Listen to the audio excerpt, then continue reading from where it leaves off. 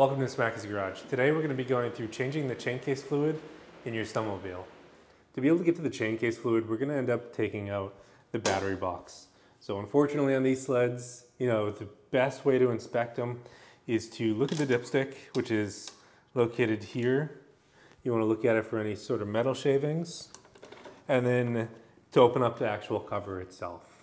So to get to the cover and to be able to take it off and take a look, you actually need to take off this chain case cover right here. It's not the easiest thing to do because you have some things in the way, but should only take you about 10 or 15 minutes. So let's go ahead and start taking apart the cover.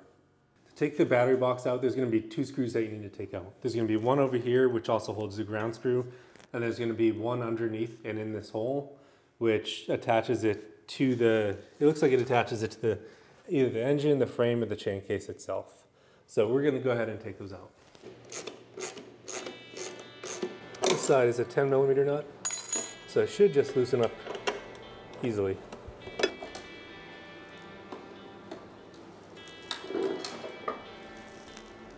To remove the cover, we're going to have 4 screws, so 1, 2, 3, and 4, and then that exhaust bracket, and we should be good to go. So for the exhaust bracket, there's a special tool to take them off. There's other ways to do it, but the tool makes it a lot easier. So I always recommend using this tool because being able to just put this on and then pull it out is so much easier than trying to jerry rig something yourself. So that is off. Now we can start draining the oil.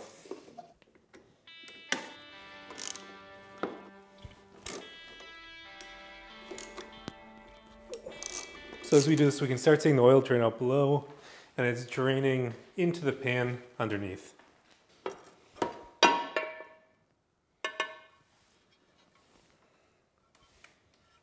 All right, while it's draining, we will talk about what's in here. So you have your jack shaft, which comes through the chassis right here. It's attached to the brake. That's what the clutch is driving on the other side. That's bringing all the power from the engine to this side. So with that, power comes here. This chain actually transfers the energy through this gear into the track through the drive gears. Now that we've gone through and we've inspected the chain and the gears, we're going to turn our attention to the tensioning bolt. So this bolt right here is the tensioning bolt. We're going to make an adjustment to it, see if it needs to be tensioned anymore. What we're going to do is we're going to remove this clip here, and then we're going to turn this in as hard as we can by hand. For me, it's not that far. And then you end up rotating it back to getting this clip back in. I didn't need to add any more tension to it. Mine was already in a good position, so the chain hasn't stretched. So let's go ahead and get this back together. All right, now that we have this mostly cleaned out and it's looking good, we can make sure the gasket cover on here is good, and then we'll end up putting it back together. So let's go ahead and start screwing this piece back together. All right, let's go ahead and get this back together, and then we can refill it with oil. We'll get the correct amount in there and then check everything out.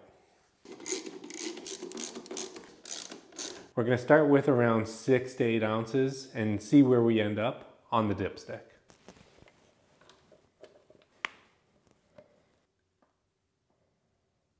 All right, now we're going to go ahead and check the dipstick. So let's go ahead and pull it out.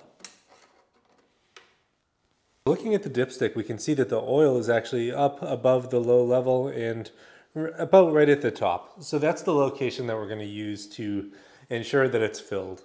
So now I'll go ahead and put this back in.